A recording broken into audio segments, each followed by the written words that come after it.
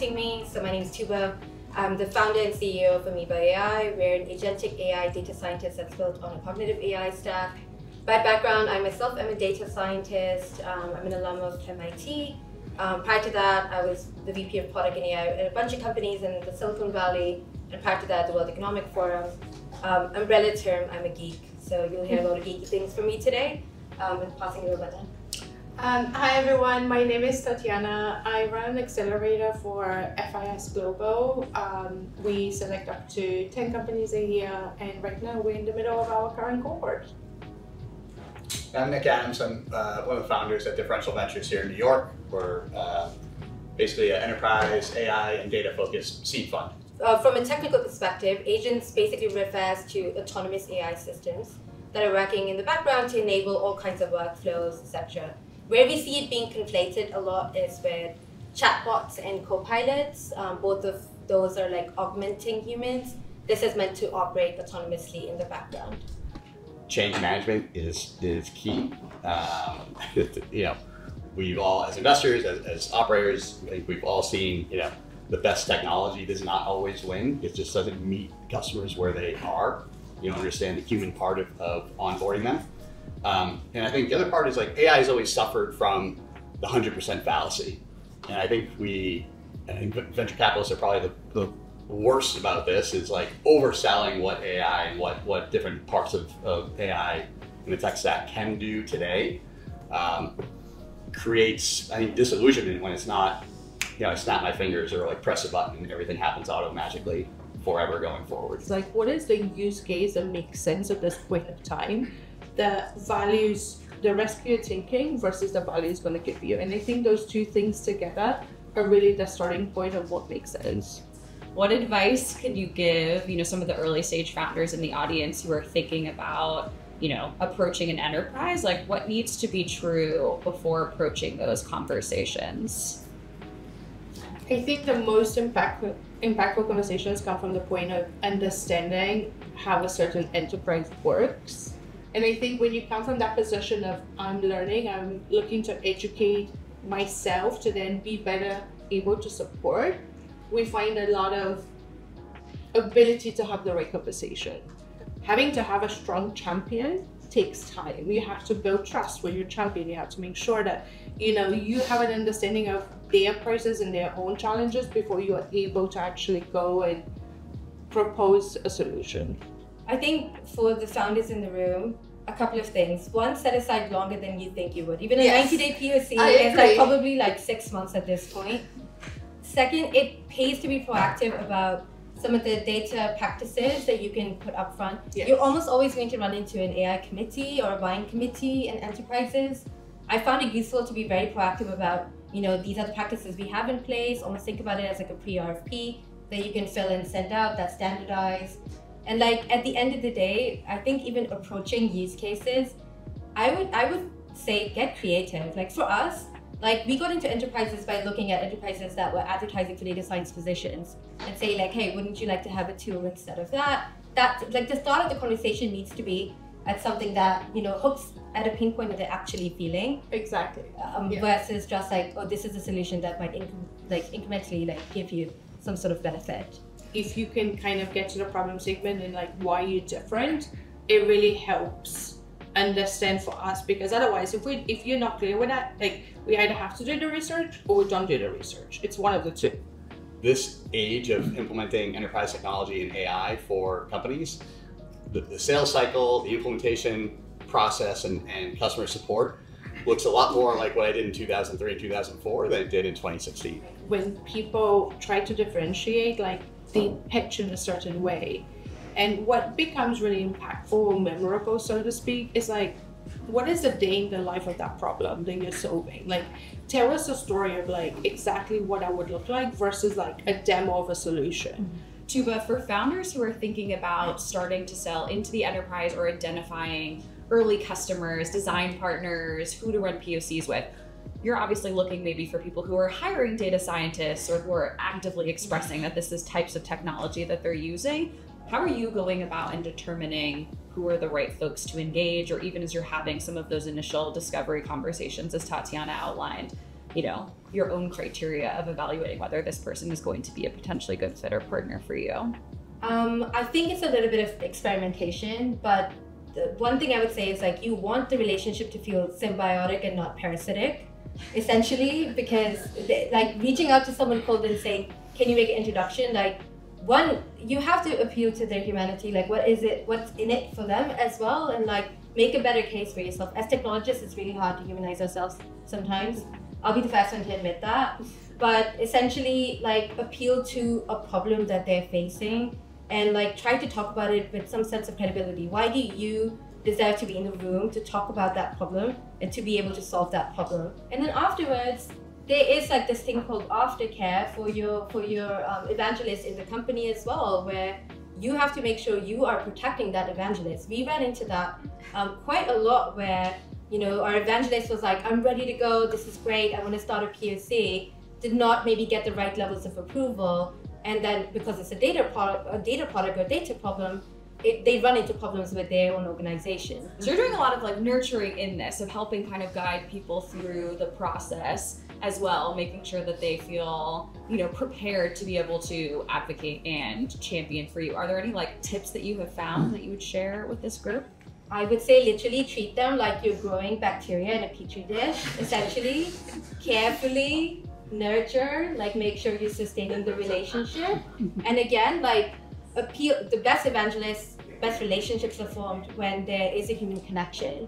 If you're not sitting inside the organization, it's very hard to kind of understand how that organization operates. So like that evangelist is essentially your foot in the door that way as well. So you're trying to learn as much as you can from them. People don't even ask like, is this the right time? They want to pitch. Yeah. It's like, you're wasting your time if this is not the right time. Ask the question. Like, you don't want to take like the time that you have, it's limited. Like, go and like find the person that has this priority right now versus being so obsessed about like, oh, I'm gonna pitch to this company and like we're gonna have next steps, and the next step is like a pitch with more people. But if this is not the right time, it doesn't matter. The fact that you're an AI company today will not mean shit in 3 years. Nobody's like, it's like saying you're a blockchain company, 2017. Nobody cares. Like, get the job done, solve the problem. And whether you're AI, whether you're SaaS, whether you're on-prem, like, it doesn't really matter. You're just looking to solve a pain point. And there's a deeper, darker tech conversation that will happen somewhere in the process, but like, I wouldn't open with that.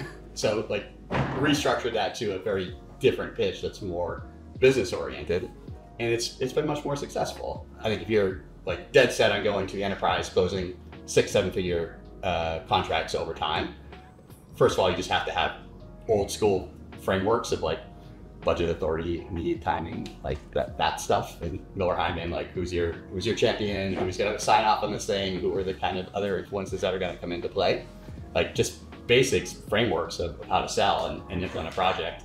And then think about, navigate your way through the maze of a large company to like where you can implement one thing that you do really, really well and relentlessly qualify the opportunity. What advice do you give people of assessing, like, does it make sense to pursue those larger contracts to begin with? Or, hey, should I try to go, down market, sell to maybe a digital health clinic and start with something that's a little bit smaller, get a quick win on the board, prove out some stuff, and then move up market? I mean, at the seed stage, unless it's a massive seed round, which we don't like anyway, we strongly discourage and stay away from investments that are focused on like selling into large financial services. It's just, you need too much runway, too much time. Just basics of getting through cybersecurity stuff in a small company is, 12 months minimum. So if you're not prepared for that, realistically, it's 2 years. If you don't have the runway and the team and everything else, like, forget it. It's a dust sentence. Don't talk about your deep tech. They don't care. Like when I talk about neural nets, people's eyes glaze over. In that sense, they care about what is it doing for me.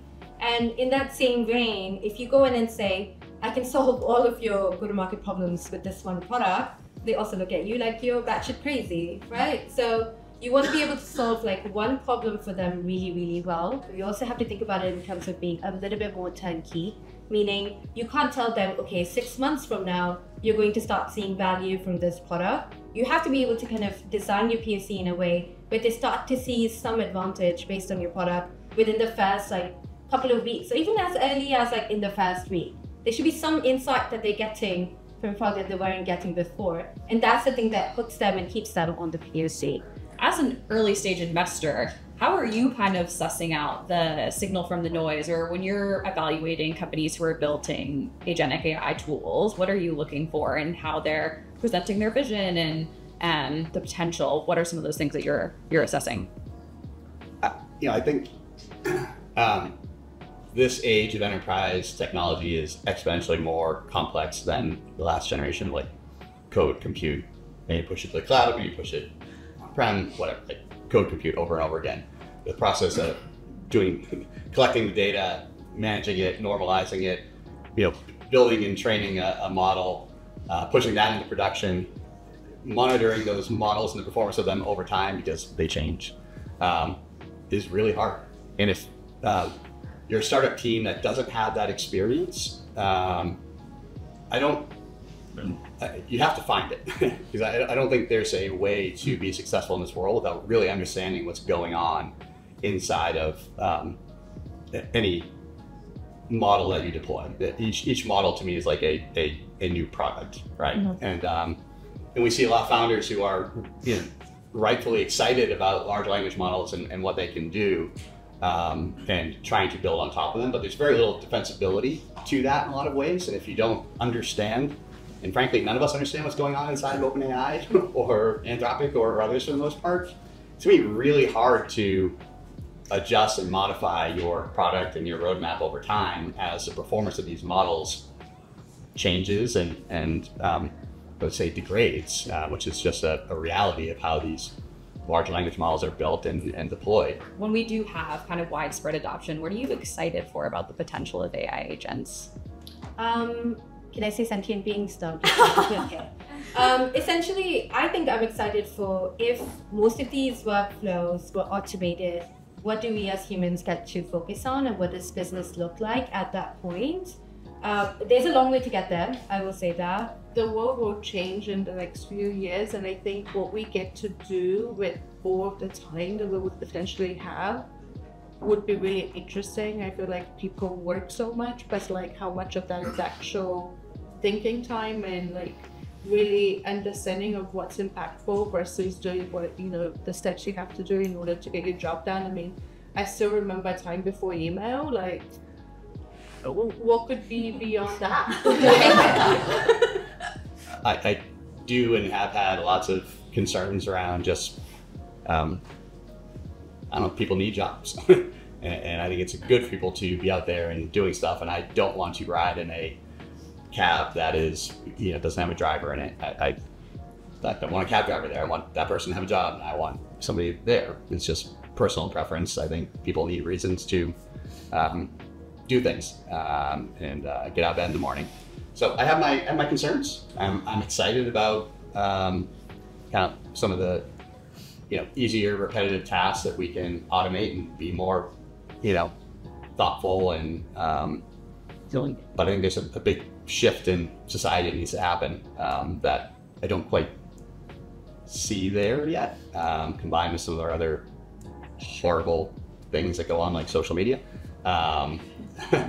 I think there's just a lot needs to happen just in education and training and retraining people to fill the holes that will pop up in the economy. Well, thanks so much everyone for joining us. Really appreciate all of our wonderful panelists. Let's give them a nice round of applause.